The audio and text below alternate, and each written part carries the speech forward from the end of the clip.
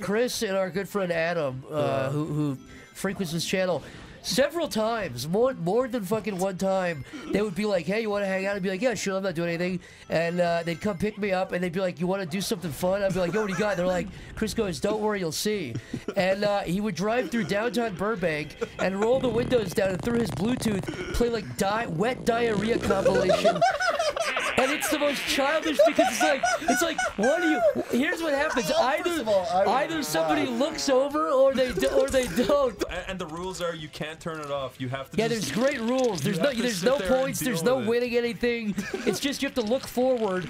And yeah, no, if you look left or right, you see like 50 people staring at you. But here's the thing, Chris, they would only hear it coming out of the cars. Clearly coming out of the fucking. They know what we're doing. That's what I was saying. It's not like a.